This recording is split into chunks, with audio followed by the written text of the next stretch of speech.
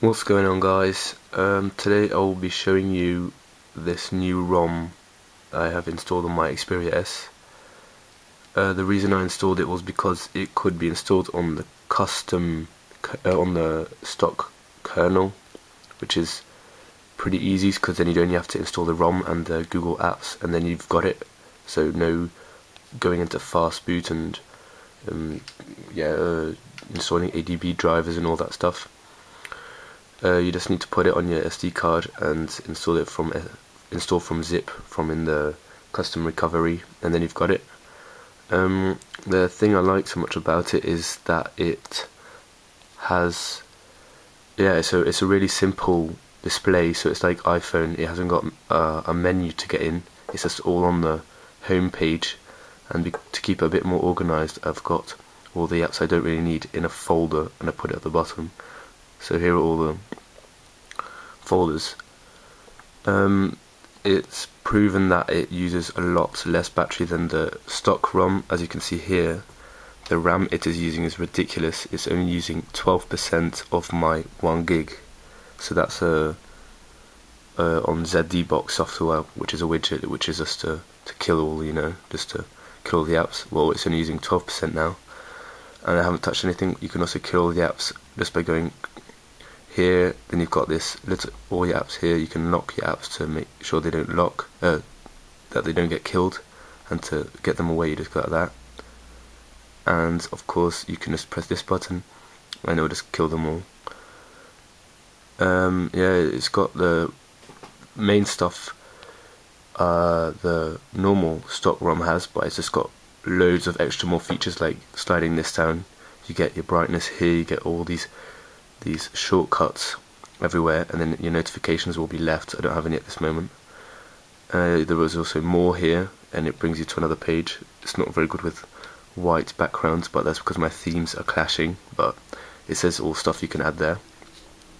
I also have to mention the themes are absolutely crazy. These are my local themes, so these are the ones I already have downloaded.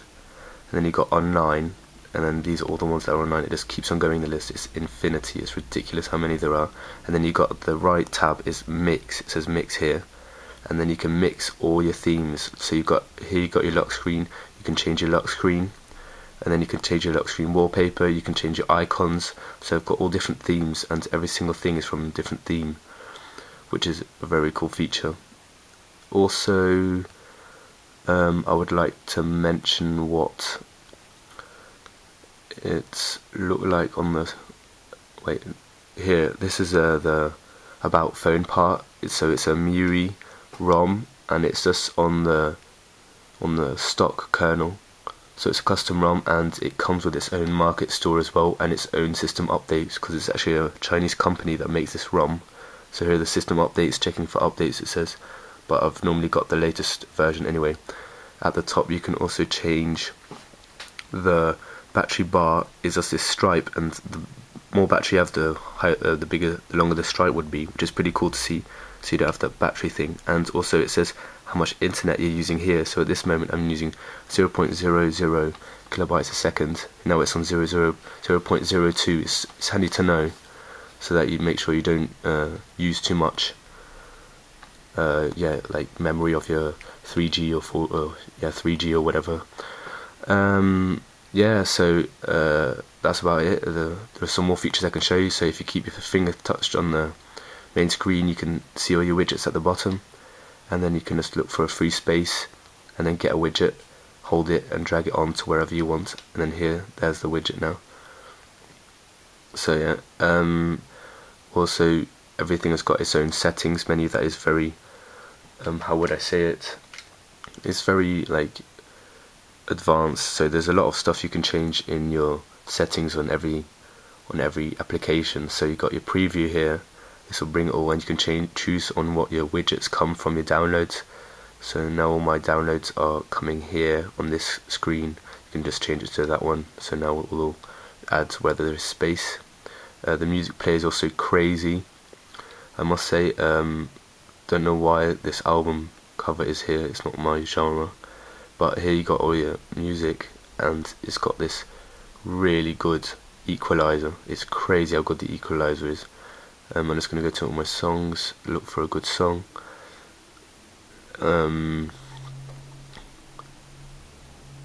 I will get this one here. There's some drum and bass. So then here you have it. If you got that, here normally you got your karaoke stuff, so you can sing along, because Chinese people like to do that. Here's the equalizer, and you can do it by, well, I turn my music down so that I can hear you, so that you can hear me. Edit, equalizer settings, and here it is, and it's just crazy. I mean, this has got my headphones to a whole new level of bass and yeah, adapting your music style. So yeah, try it out yourself. I found it on XDA developers, so I'll put the link to the XDA developers. Well, thanks XDA developers for posting it, and thanks to MIUI for making this ROM. It's a really good company, because it's got a market store here. Wait, no, this is user feedback, so you can give feedback and all that. It's got its own antivirus. It comes rooted, of course, and its market. You can't do much with it though. I would stay with the Play Store, because it's all in Chinese, as you can see. You can't translate the market store. It's all Chinese writing, so you don't use this. You just get everything off the Play Store. It comes with antivirus, anti-spam, yeah, nice camera. You can manage your apps. It comes with loads of extra features. So then again, yeah, enjoy it. Last thing I want to show you is the music player. It's pretty cool. So this is the lock screen. I've changed the background of it. Here you can unlock, you know, like unlock for camera and all that. If you tap it twice, it becomes the music player, and then you can just change all your songs like this, and it comes with the nice bars of the sound that is playing. Just give an example. So here you can see all the things. It's pretty cool. So yeah, as I said, try it out for yourself and enjoy the ROM. Please subscribe and comment and rate if you want to mention anything, and I will be showing new ROMs this coming month. I'm now busy trying to install the 4.2.2 ROM, Paranoid ROM or something it's called. I'm not sure yet. Well, I'm going to see you about that one, see how it is. I'm really happy with this ROM anyway, because you didn't have to change much with the kernel and all that. But yeah, I'll keep you posted.